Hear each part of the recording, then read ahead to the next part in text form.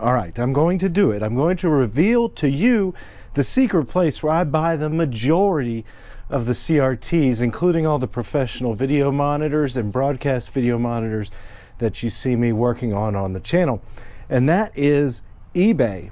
Yes, unfortunately, eBay is the most convenient place to purchase CRTs from, but it is also one of the most painful places to purchase CRTs from. So today I have a couple of unboxings for you, actually a trifecta of CRTs that all were bought on eBay and all were shipped through ground shipping, and I just want you to go ahead and guess how many of those three actually survived that shipping process before we get into it. But that's what we're doing today. Let's go ahead now and start unboxing some CRTs. All right, it's already been a crazy week here. We've got a lot of deliveries coming in, and I finally have a CRT I've been waiting to get here in the shop for over 10 business days. You know you're in trouble when ground shippers like UPS hold on to your rare CRTs for over a week, much less 10 business days. Now, what I'm going to show you here is one of the most disgusting, awful, ugly boxes you're ever going to see a 14M4U Sony CRT PVM packed in. Look at this. Drawings on it, Marmite, matte, gee whiz. I just love Marmite. The seller didn't even give me a fresh box. He just repackaged a $500 CRT, and that's how much I paid him for it. A $500 CRT in a box like this. So let's just see what happens. I'm not very confident this is going to survive. I mean, just look at the outside of the box one more time, and then we're going to crack it open. There's like foam peanuts on the outside here. We got some more drawings over here. Food, fragile. Oh my goodness. Let's crack it open and see what nuts are inside. I've already opened just the top of it, and we're going to open these flaps now, and we're going to see what mysteries are held within this hideous packed box, because hopefully it's not just destroyed in here. Looks like our mystery is buried within a pile of peanuts, packing peanuts. Of course, that makes the stuff even more fun. All right, I feel it down in there. Let's get some of these packing peanuts out of the way.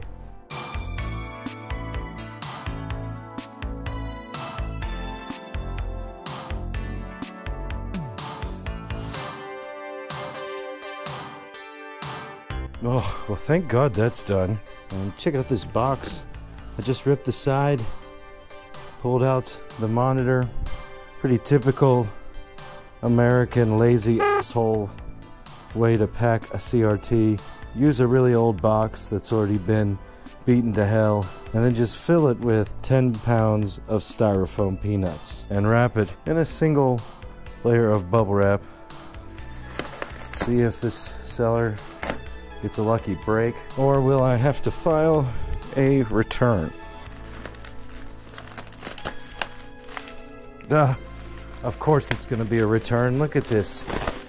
For brains, goodness gracious. I knew it was going to be like this. Looking at that box, look at that. Just ruined. Unbelievable. Well, not unbelievable, but look at it. Buzzle's busted all the way in. Screw this. This has been such a nightmare of a transaction to deal with. This thing's getting returned 100%. So wow, that's unfortunate. I'll show you some more pictures here of what this CRT looks like, but it's just a mess. We've got a broken bezel at least. We've got broken boards. Whew, real tragic ending. But this one's definitely going to be returned. There's no way this seller's getting away with packing it like this and gonna get to keep the money. So maybe I'll get to keep it for parts. Otherwise, they can come and pick all this crap up. But I'm not gonna leave you on such a bad note. Let's check out these other unboxings that I did, and hopefully they'll end up a little bit better than this poor guy. Well, hey guys, welcome back. Today I'm out here in the lovely loading dock, and I'm out here for a reason. I actually bought 2 Sony PVMs recently, and this time we're going for the big ones. So you've seen a ton of unboxings of me working through 14-inch PVMs, and those are about 50-50 on whether they get packed right and arrive. But we've got the even more illustrious 20-inch one today, and this is a part of, again, 2 CRTs that I purchased, and one of them has already arrived here, so I've got to open it up and see what happened to the CRT. All right, this box is, I mean, just super flimsy. Oh, it's not tough. Personally, I don't think this has a great chance of surviving, but I've been wrong in the past. Let's hope I'm wrong again. All right, gonna flip this open. And we have some bubble wrap. Oh, and I see down there, it's the back of the CRT. Whew, nothing's broken right here. This is so, I'm so nervous right now. Look at this. Just literally like it's been rolled in this wrapping and dropped in this box. Oh, it doesn't feel broken, please. Tell me you survived. Tell me you survived. Look, here's the top. Let's look at the screen together. Okay, we've got CRT out. I can't believe this. This is the only reason I was a little bit hopeful is the 2030s. You can tell they don't have all the knobs and little protrusions on them like the other PVMs that are the medical and M series and other CRTs with all the knobs and all the pull rack mount things. This is just one button, and it has the button. When I bought it, I thought it didn't have the button. Now we do have, look at this, some separation right here. So I don't know whether that was before, because that's right up there against that line. And no, look, ugh, I'm sure this happened because of the shipping. Look at that, got a little bit of separation here, because of course it's probably been dropped. It was shipped by FedEx. Really, the only thing I can do is hook this up and test it out and see if it does work. So even if there is that little bit of plastic, I can deal with that. I just hope that internally it's going to be fine. And so let's go get it set up and see what it does when we power it on. Now I'm ready to test this thing out. I've got a Super Nintendo over here hooked up, and it's hooked up using the first line A, or video 1, and it's composite. And I'm not worried about audio because I don't have any speakers hooked up to this right now. I'm just testing single composite video. All right, let's hope nothing explodes. Let's push the power button here. Should hear a gong. Yeah, I'm hearing a gong. Definitely got some static. Control line A. Let's see if anything pops up on the screen. Nothing.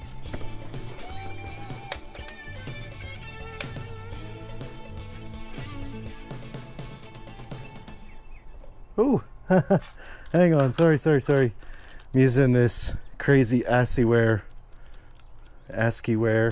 controller, and it's got about 1,000 things pressed in on it.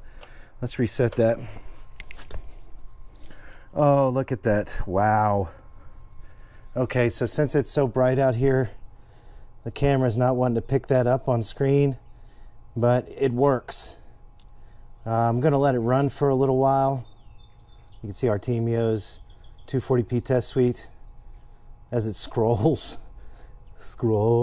All right, so I don't know what kind of miracle I have happening here, but this one looks to have survived, and I'm gonna let it run for a while and we'll see if it continues to work okay. I'm gonna be very curious to see if the second PVM 2030 arrives in this good a condition, because I'm sure it's not gonna be packed any better. So let's just see what happens when that thing arrives. Today it's not as nice of a day, a lot of rain out, and so that makes it really much more risky for CRT delivery. And of course FedEx, you know, they're aiming to disappoint here, I believe, because this box looks pretty darn awful compared to the first one. All right, so here it is. I'm not going to show you the labels on it, but the box just looks messed up. I mean, like, I came out here and this is how it was. I could stick my hand in it and feel the PVM. Not a good sign. So I'm going to strip this thing open, and maybe we'll get lucky since it's a 2030 and it's pretty hardy. All right, that box obviously has taken a beating.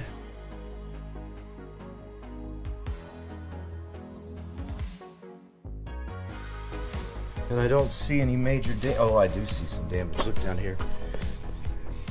We got a separated bezel here. Oh gosh. I knew they were gonna break something. Let me see. Yep. Of course. So I definitely will be filing this for damage because there's broken plastic in there.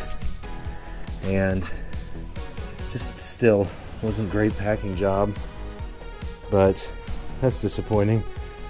Let's turn it over and see if it powers on. And see what happens. See, look, the power button's not there, but I knew that was the case on this one, that it didn't have a power button. Well, Super Nintendo is connected over here, just a composite. And I've decided to add a layer of tape around the bezel to hold it together because there is some breakage, as I showed earlier. But it's been playing for a while. It's holding together. The image has been stable, no jumping or anything like that. Well, what you see here are rolls of the bubble wrap that the two 2030s were packed in. It was literally two big wraps of the bubble wrap, like brand new rolls, and then a partial roll, just those three. So it's pretty amazing. I'm glad that I was able to recycle this, and I'll get to reuse all this. Got it neatly rolled up here. But the CRTs have arrived. You can see that right there. I taped up the second one, which had the damage to the bezel. I'm still waiting to hear back from the seller on that. Maybe they'll give me a little bit of money back on it.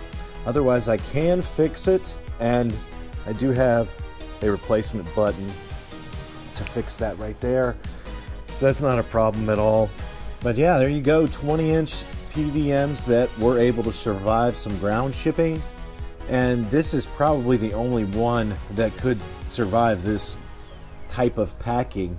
If you're gonna ship one that's in the format like the other PVMs with all the buttons along the sides and the bottoms and the knobs and every little hook and piece of plastic on the front there, those don't hold up nearly as well in ground shipping. I guarantee you that if there was two like 20 M2s, they would have both broken from this type of packing. But thankfully these are saved, and they're going to get a full treatment for cap kits, adjustment, and things like that. But I've already done so many videos on the 2030 that I will link those videos for you in the description of this video, so you can see just how to adjust this set, all the special features of the 2030 and things like that. So if you want more information, please do check out the links below. And what do you think? What about the survival rate here? We are at about 50% because one of those 2030s wasn't in good shape, but I wound up keeping it anyway, even though I could have returned it for a full refund.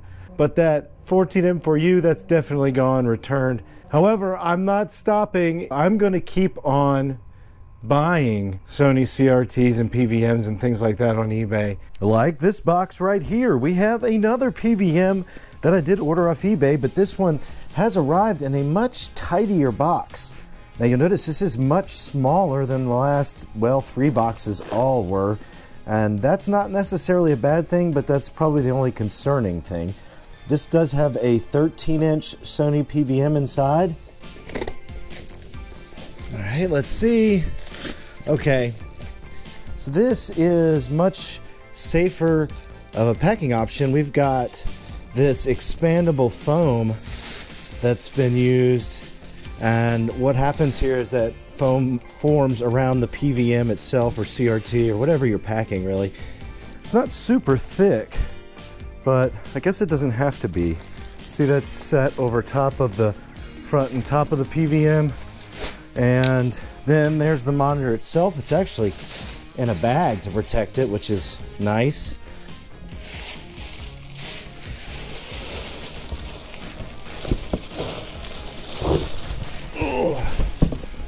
Here's our CRT. Yeah, the box looks like it held up pretty well. It's definitely a double wall box. See how it has 2 layers of cardboard there? So that's going to be within spec Also, the foam here is nice on top and bottom. So this probably would meet all the specifications for insurance if there's any damage, but that doesn't really mean anything. We all know that ground shipping carriers are notorious for throwing these things all over the place. Let's see what our CRT looks like. Okay, that's pretty good.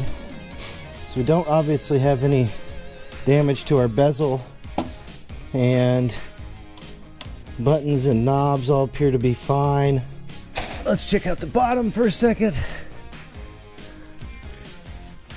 Nothing appears to be broken under there. That's a good sign. This is in really good shape physically. Take a look at the label here. We have a Sony PVM 1350, does RGB, S-video, and composite video. I'm gonna actually take this one inside and let's put it on the test bench. Well, we're going for big time, and we're using RGB external sync. Got AC in, and then we're gonna go from the Sega Genesis through this Insurrection Industries SCART cable into that adapter from our modified Sega Genesis right there. And let's just spin around our PVM and wave hello one more time and see what happens when we energize it. This is it. Ooh.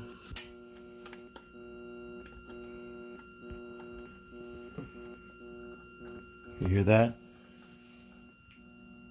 Ooh, I've never heard one make that noise. Let's not let it blow up first. I'm gonna have to open it up and see if I can find anything out. All right, check this out. We've got the power supply disconnected from sending power into the monitor. And I've been using my multimeter and I'm testing the output voltage along this rail right here. The 5-volt A, I've tested it to ground and it's showing 5 volts. But the 5-volt B is showing 0 volts, meaning that something in that line, most likely the transistor, is blown and we're not getting 5 volts along that line like we need it. All right, so this is me reading 5 volts for ground A. See how it's reading 5? This is B. Like next to nothing. And now I'll check the 15-volt line. 15, that's good.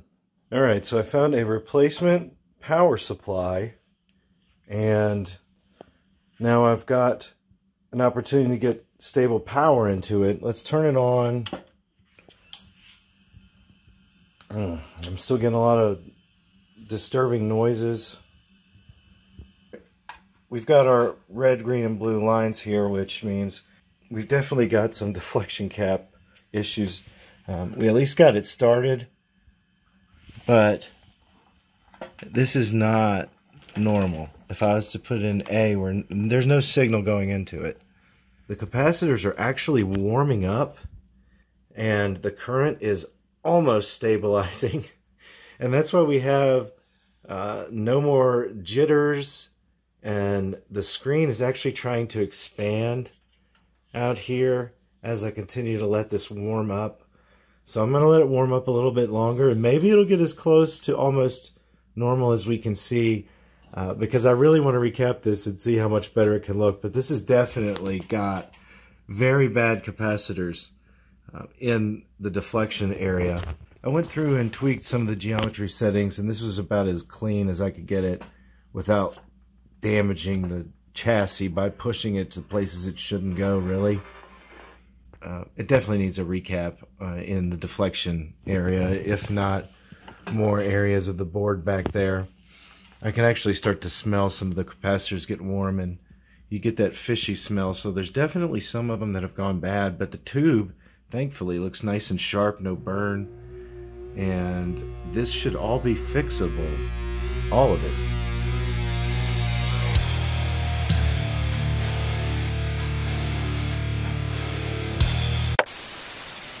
All right, so there you go. You get one that's packed properly, but it has a few issues with it. And thankfully, I know how to fix all these things. And if you want to see this CRT be repaired, well, then please subscribe to the channel and be ready for our live shows. That's the perfect place for this type of repair. I'll go in and I'll fix this. We'll do the cap repair, and we'll find all the bad parts, and then we'll go through and adjust the geometry and make it look wonderful, because this one has a lot of potential. And we'll also repair that power supply and see what's causing those issues, specifically on that 5-volt rail. However, if you don't know how to fix this stuff, that would kind of be a nightmare scenario where you bought a PVM that was listed as untested, and it really has a lot of issues. But thankfully it did arrive safely, so I really can't fault the seller in any way. They did everything they said they would, and I did buy it for a reduced price. So anyway, make sure you are subscribed if you want to see the repairs on the live stream, because again, that will be coming up soon. But that is it for Mega Unboxings for you. Thank you for joining me today, and I will see you all next time with some more retro content. Man, this show sucks. Wish Steve would just talk about the Sony FW900.